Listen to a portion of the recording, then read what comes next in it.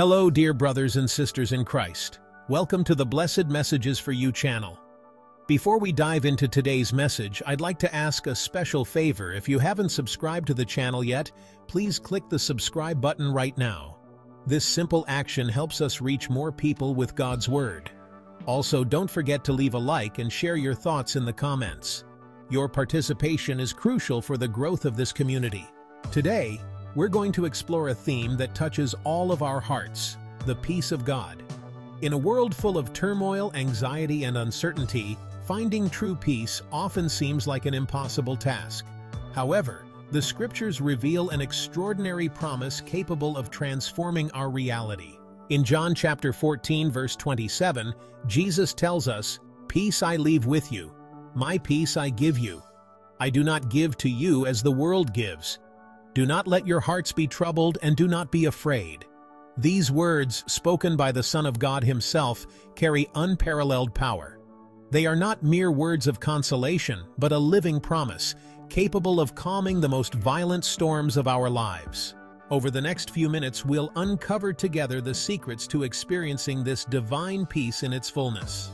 Let's begin our journey by reflecting on the unique nature of the peace offered by Christ. Unlike the fleeting and superficial peace that the world provides, God's peace transcends circumstances. It doesn't depend on favorable external conditions, but springs from an inexhaustible source within our being. Let's imagine for a moment the scene in which Jesus spoke these words. He was about to face the cross, the most challenging moment of His earthly mission. Yet in the face of imminent suffering, He speaks of peace. This reveals something profound to us. God's peace is not the absence of problems, but the presence of something much greater. This divine peace manifests itself like a mighty river, continuously flowing within us. It sustains us in moments of joy, strengthening our gratitude, and supports us in times of tribulation, renewing our hope. It's a peace that defies human logic, surpassing all understanding, as Philippians 4 verse 7 reminds us. And the peace of God, which transcends all understanding, will guard your hearts and your minds in Christ Jesus. Now you might be wondering, how can I experience this peace in my daily life? How can I allow it to transform my reality? Let's explore some practical ways to access and cultivate God's peace in our daily lives. First, we must recognize that God's peace is intrinsically linked to our connection with Him. Just as a branch separated from the vine cannot bear fruit, we cannot experience the fullness of divine peace if we're disconnected from the source. Jesus invites us to remain in Him, as we read in John 15 verse 4. "Remain in me, as I also remain in you." No branch can bear fruit by itself. It must remain in the vine. Neither can you bear fruit unless you remain in me. This abiding in Christ translates into a life of intimacy with God. It involves dedicating time to prayer, not just as a monologue of requests, but as a genuine dialogue with the Father. It's in these moments of communion that our soul finds rest, our concerns are shared, and our perspective is renewed.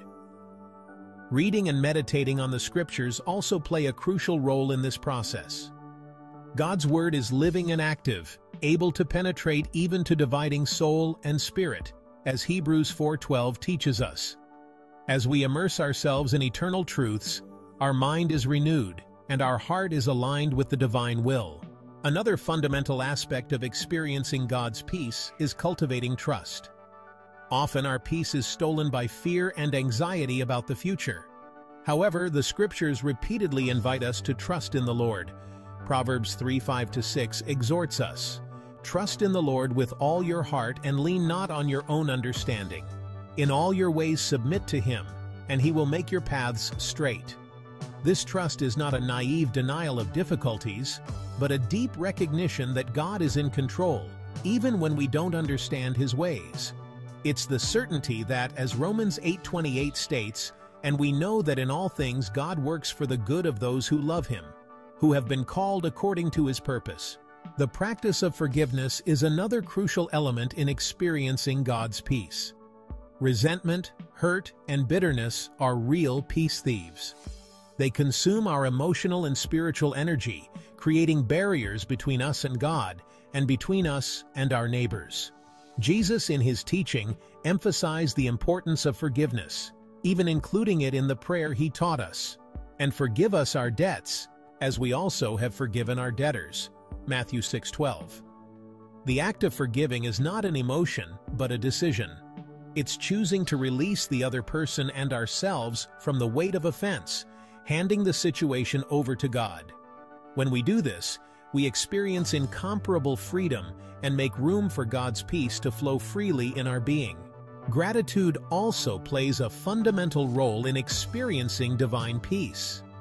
When we cultivate a grateful heart, our perspective changes radically. Instead of focusing on what we lack or what's wrong, we begin to recognize the countless blessings we receive daily. Paul exhorts us in 1 Thessalonians chapter 5, verse 18, "Give thanks in all circumstances, for this is God's will for you in Christ Jesus." Practicing gratitude doesn't mean denying difficulties, but choosing to see beyond them, recognizing God's faithfulness in all circumstances. It's an exercise that helps us keep our eyes fixed on the author and perfecter of our faith, as Hebrews 12, verse 2 reminds us. Another crucial aspect of experiencing God's peace is cultivating healthy relationships within the Christian community. We weren't created to live in isolation, but to be part of a body where each member plays a vital role. Ecclesiastes chapter 4, verses 9 to 10 reminds us, "Two are better than one, because they have a good return for their labor. If either of them falls down, one can help the other up. But pity anyone who falls and has no one to help them up." In fellowship with other believers, we find support, encouragement, and accountability. We share our struggles and victories, pray for one another, and build each other up. This sense of belonging and mutual support creates an environment conducive to the flourishing of God's peace in our lives. It's important to emphasize that experiencing God's peace doesn't mean being exempt from challenges or conflicts. In fact, Jesus warned us in John chapter 16, verse 33. "I have told you these things, so that in me you may have peace. In this world you will have trouble, but take heart. I have overcome the world." God's peace doesn't isolate us from life's storms, but anchors us firmly in the midst of them. Think for a moment about Jesus sleeping in the boat during a furious storm, as reported in Mark chapter 4, verses 35 to 41. While the disciples were terrified, Jesus rested in perfect peace. His peace didn't depend on the absence of the storm, but on the certainty of God's presence and power. Similarly, we can experience this supernatural peace in the midst of our own storms. When we face frightening diagnoses, painful losses, or oppressive uncertainties, God's peace manifests as an anchor for our soul.